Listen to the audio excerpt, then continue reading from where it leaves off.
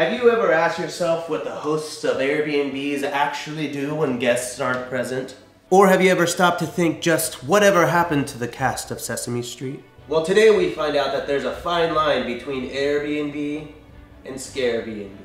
Before proceeding with today's video, I wanted to provide a trigger warning, as the end of this video gets a little dark, a little creepy, and a little weird. So it is not advisable that you watch this around children.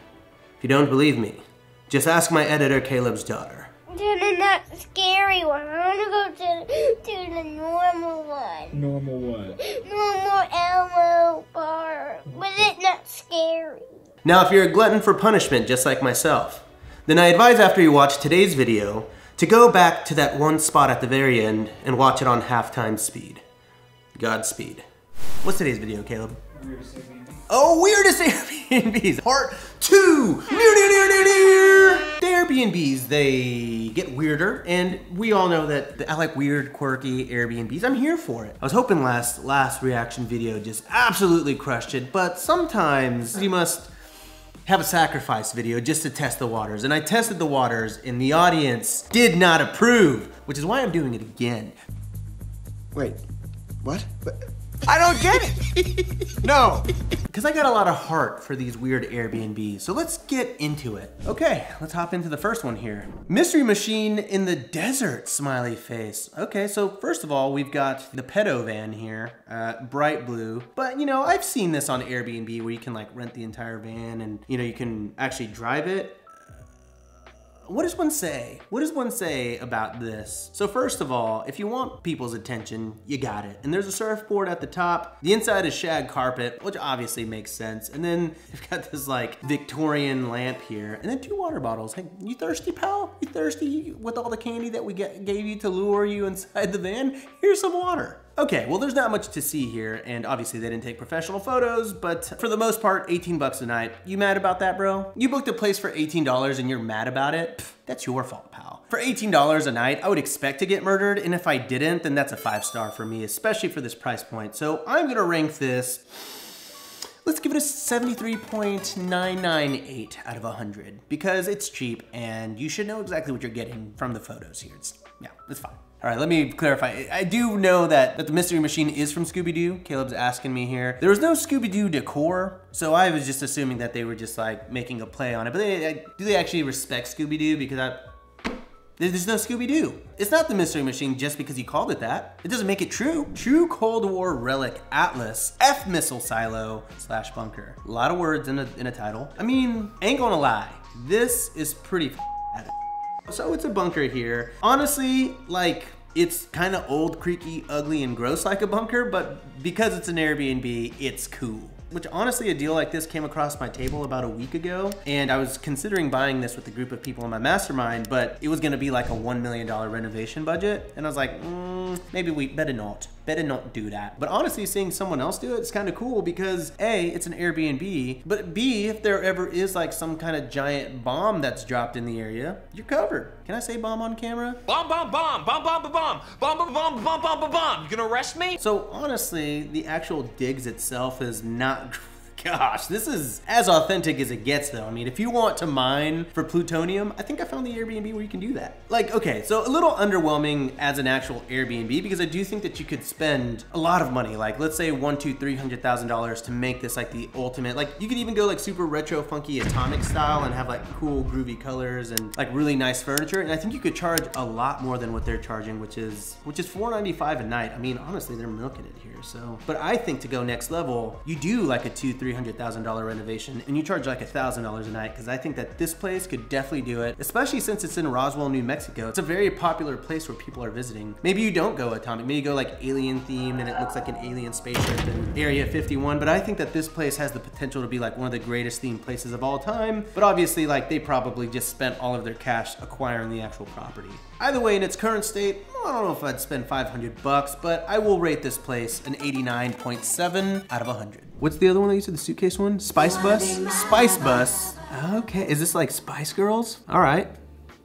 well done so far. It's very rare to see a bus that's been completely rehabbed and well done. I guess this is like the Spice Girls bus. Hey, I've got this mirror. You can get this mirror at your nearest Target. Okay, disco balls. You know what? I actually do have disco balls in a few of my spaces. Is Spice Bus like a play on Spice Girls? Is that what this is? Okay. Oh, this is the actual and original Spice Bus that fans will know and love from the movie Spice World, the great cinematic masterpiece, Spice World. Hold on to your knickers, girls!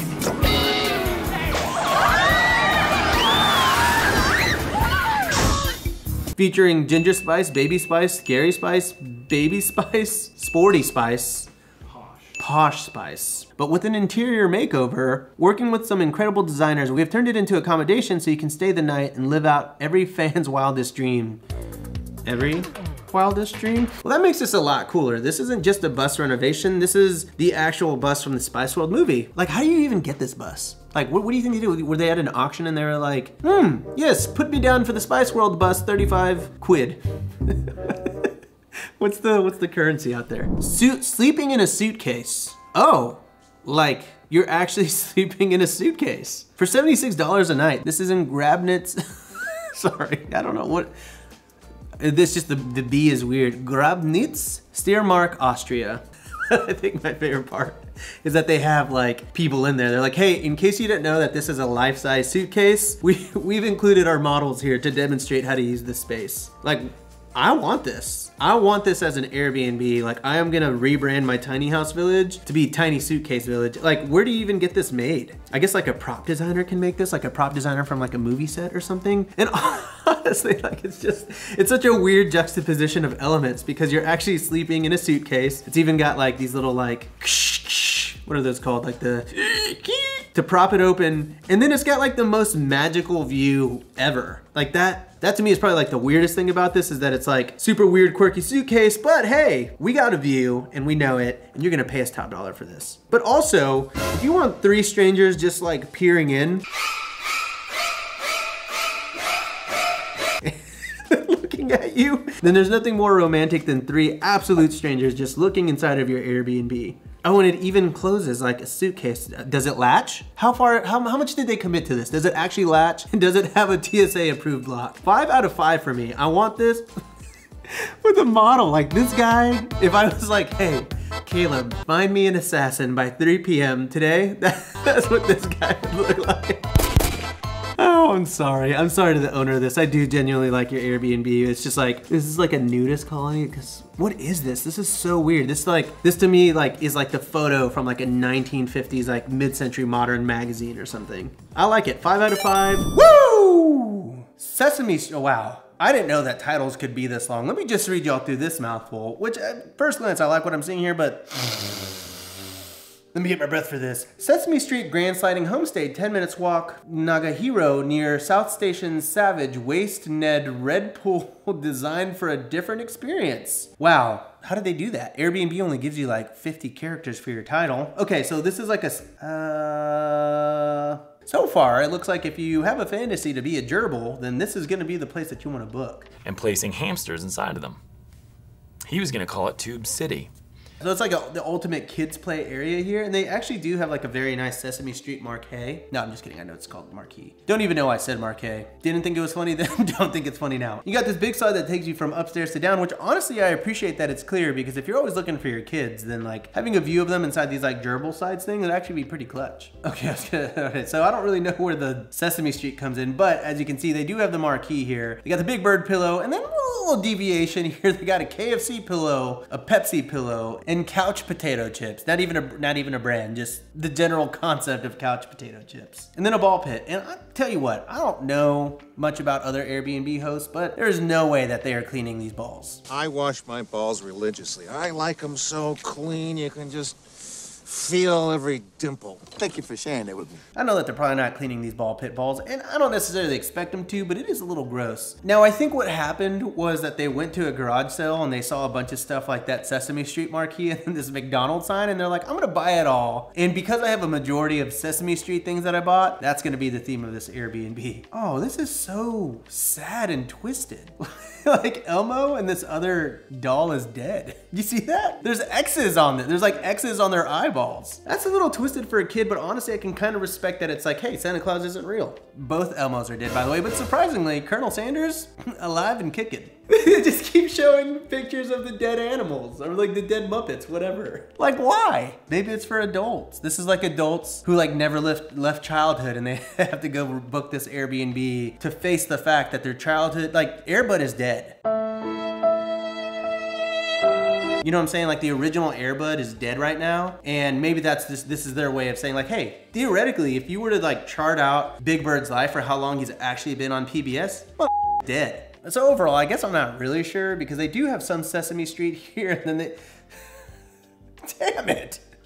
The sheets also have like a dead Oscar the Grouch and dead Elmo and stuff like that. But it's such a weird thing because like they're all alive on this bed. So it's like, if you want to live a happy life, you sleep in this bed. And if you want to accept the existential crisis that we all die, then sleep in the other bed. Sorry, it just gets worse and worse. There's literally like, there's like an Elmo nailed to the wall with his arms out. Hi, my name is Elmo. Do you like Elmo and Friends? Did you know we die too? It's true. Come stay at Airbnb and we'll show you. So basically, if you like want to die in the style of Sesame Street, come stay at this Airbnb. A weird Airbnb, I think we can all agree with that. I'll rank this one 99 out of 100 because I love it. I love weird things. This $41 a night. I mean, I would pay twice or thrice that. I would book that and not tell any of my friends like what this place was, and I would just watch them experience the creepiness in real time. So 99 out of 100. Good job, what weirdo Sesame Street host. And all right, and that wraps it up. Those are the weirdest Airbnbs on the internet, part 2. Which Airbnb did you think is the weirdest? Which one would you love to stay in, and which one would you say, nah, playa, I'm not gonna stay there. You couldn't pay me enough to stay there. Let me know your comments down below. Don't forget to like, subscribe, and I'll catch you on the next episode, the little episode video, next thing that you'll see on the channel. I'll catch you there, okay? See ya.